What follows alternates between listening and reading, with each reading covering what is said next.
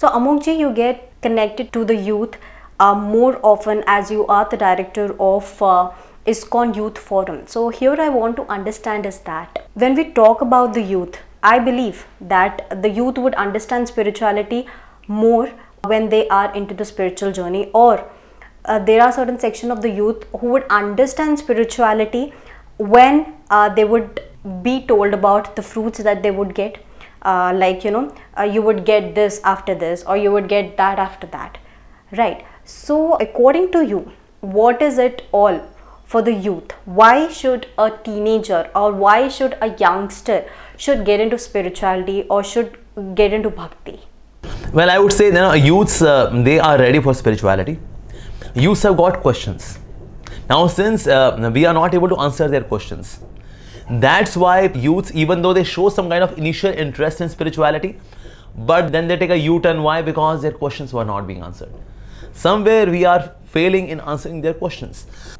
Because education system trains them to ask questions, counter question, counter question.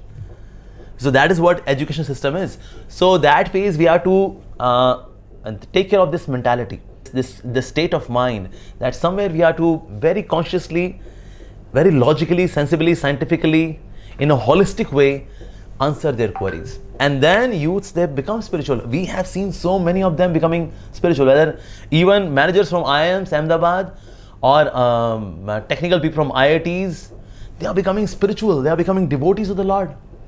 Second thing which youth want to become spiritual is that they want good role models. They have seen good role models from film industry.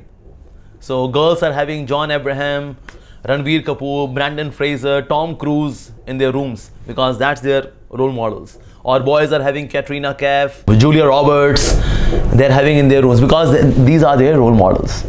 But somewhere in spirituality, there is no role model for them to pursue. That's why the youth, they could not show their interest in spirituality.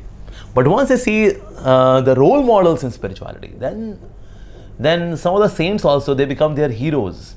And as soon as they start having a spiritual hero in their life, they change their perspective. They are able to they are ready to become absolutely spiritual.